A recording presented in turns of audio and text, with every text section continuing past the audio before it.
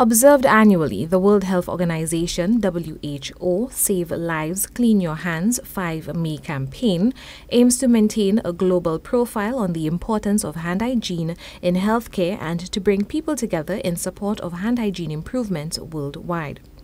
And this year, the Ministry of Health, Wellness and Elderly Affairs joins the rest of the world in observance of World Hand Hygiene Day. The Chief Nursing Officer within the Ministry of Health, Kirthni Shalmine Suraj, acknowledged the importance of sharing knowledge about hand hygiene as the practice helps to stop the spread of harmful germs in healthcare. This simple act can prevent the spread of germs, including those resistant to antibiotics. If done correctly, it is the most effective and cost-efficient intervention that can be implemented in the healthcare setting.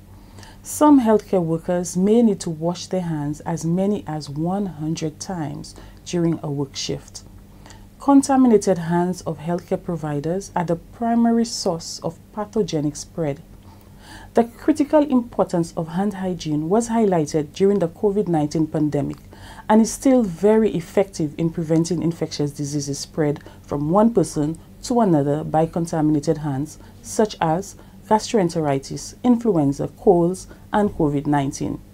This year's theme is on promoting knowledge and capacity building of healthcare workers through innovative and impactful training and education on infection prevention and control, including hand hygiene.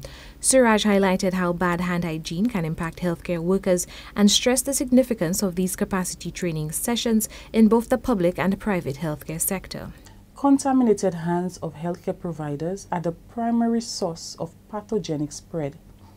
Proper hand hygiene decreases proliferation of microorganisms, thus reducing infection risk and overall healthcare costs and length of stays, thereby improving health outcomes. It is vital that all healthcare facilities, both public and private, institute measures to evaluate and strengthen IPC measures, as well as providing continuous and consistent capacity building opportunities for healthcare workers. Although May 5th is designated as World Hand Hygiene Day, the Ministry of Health will utilize the entire month of May to encourage proper hand hygiene by holding a number of educational sessions at different health clinics across the island. Therefore, we encourage you to participate in those upcoming sessions.